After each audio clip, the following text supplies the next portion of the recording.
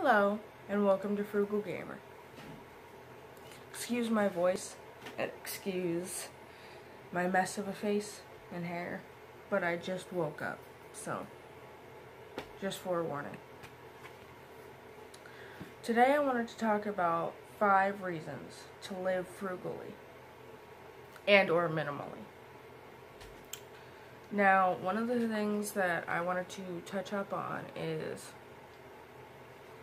a lot of you don't seem to really be watching the videos, and I mean, I'm putting up these videos so that you guys can try to get your lives together.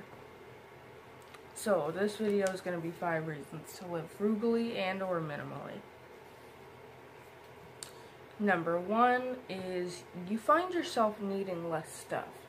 Therefore, you're less likely to buy on impulse, and you're less likely to sit there and try and convince yourself that you need something.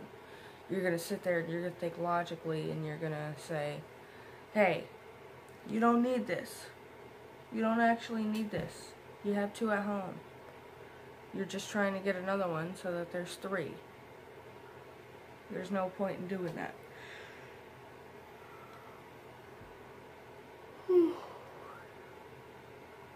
And then on top of that,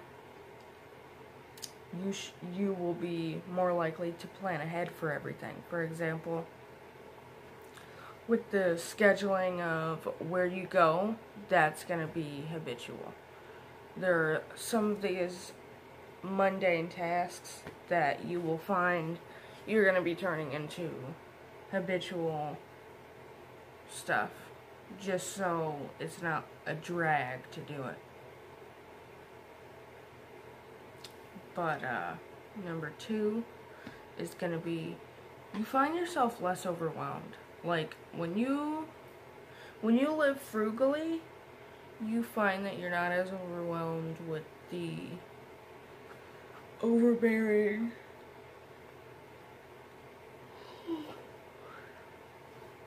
you'll find yourself less overwhelmed. When you live frugally, you will find that it's like a weight is being lifted off your shoulders when you start to focus on living frugally, because you're not spending your money frivolously. You're actually trying to think about, am I actually going to use this? And then minimally, you're going to look around the room and you're going to look at what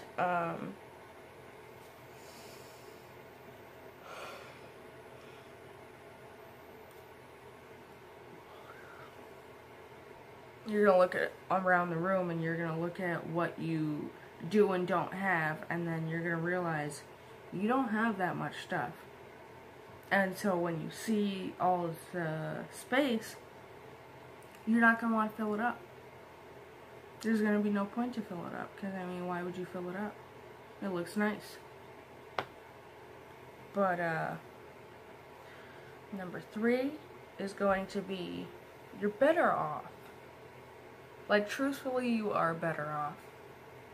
Whether it be financially because of the frugal side, or whether it be mentally because of the minimalism, it really doesn't matter.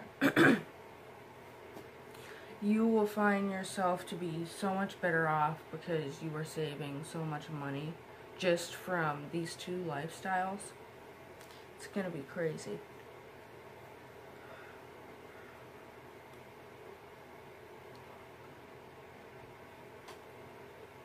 Alright, now number 4 is going to be you have greater potential. When I say this, it means you have more potential to focus on what makes you happy. For example,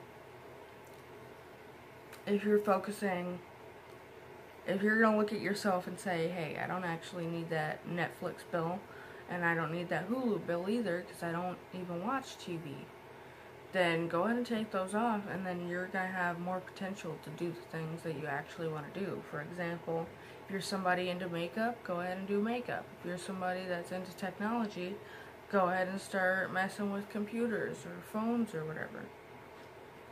It's just a matter of how far you're willing to go to actually do the things that you want. And when you get into these lifestyles, you have more potential to do the things that you actually want to do. Not only that, but you're going to be able to focus better as well, because you're not worrying about, oh, there's this other bill, or you're not worrying about, oh, there's this mess to clean. If you stick to these lifestyles, you'll have more of a chance to focus on the things you want to do. Alright, and then number 5 is self-esteem. You become less worried about others, and you become more worried about yourself. Because when you live frugally, you realize, don't worry about the Joneses. Those people across the street, they're doing something totally different. Maybe that's something that they want to do. That's not something you actually want to do. That's something that you just kind of shrug off. Just shrug it off and focus on what you actually want to do.